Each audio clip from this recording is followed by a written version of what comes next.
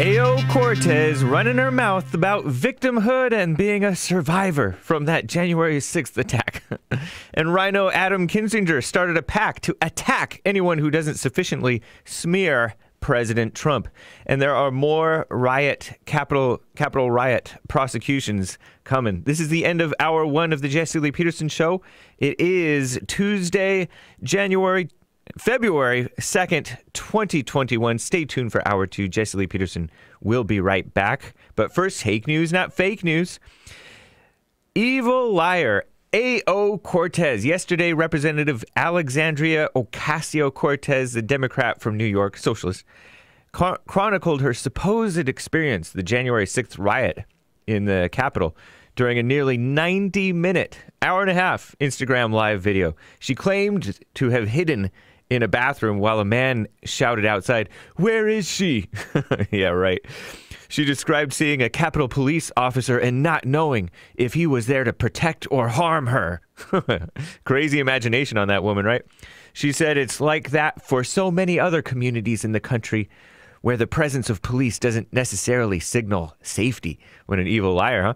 She also came forward as a so-called sexual assault survivor. Wow. Me too, all over again. She said that those who are telling her and others to move on from that day are using the tactics of abusers. She's the abuser. This female Congressman Cortez is doubling down too. She said that Republican lawmakers who've supported former real President Donald J. Trump, his baseless claims of election fraud, which is the liberal media buzz phrase, must be held accountable for the Capitol riots. She claimed they endanger the lives of others by continuing to hold positions of power. I told you that she called on Ted Cruz to resign. The skim reports that tens of thousands of registered Republicans have reportedly switched parties to what? Democrats? RINO's exposed, right? Flush them out. I'm fine with that. Dozens of former officials in the Bush administration reportedly quitting as well.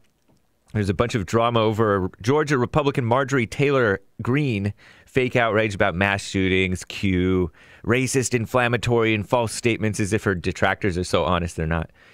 She's a woman, a little nutty and off, but I mean, the weak Republicans and Black Lives Matter and Democrats are pure evil. So that includes Pelosi, McConnell, Rob Portman, the Ohio RINO. So give me a break.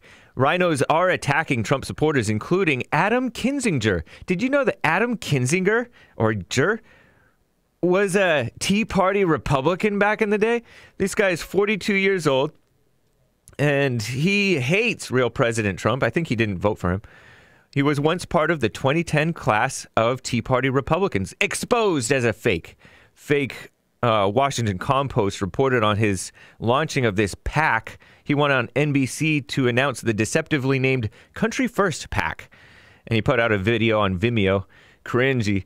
He attacked Marjorie Taylor Greene and Kevin McCarthy for not smearing President Trump enough, and called Jim Jordan types. Jim Jordan is supposedly a Trump supporter, congressman. Political terrorists, whatever that means. He sounds just like Joe Biden calling the Tea Party terrorists back in 2011. He said the push is not really about ideology as much as driving conspiracy theorists and racists out of the GOP. Would we lose the Proud Boys? Maybe. I'm fine with that. That's what Adam Kinzinger, former so-called Tea Party guy, said. Sounds just like the so-called Tea Party Paul Ryan, right? Paul Ryan? I don't know. 2 men were arrested in Kentucky over the U.S. Capitol breach, according to the FBI, the far-left FBI. According to the Epoch Times, Dalton Ray Crace and Troy Dylan Williams have been charged with aiding and abetting, unlawful entry on restricted grounds, and violent entry or disorderly conduct on Capitol grounds, according to the FBI. A third guy joined them to protest in Washington, D.C. They traveled, but he fell sick. So he was saved, I guess. Troy Dylan Williams told investigators that he initially had no intentions of going into the Capitol building, but only went inside after he saw other people doing it. Herd mentality, he said. Late last month, the DOJ announced that they were arrested 2 members of Proud Boys, Dominic Pezzola, 43, and William Pepe, 31. What a shame. Both of New York. I'm James Hake, now into Jesse, hour 2.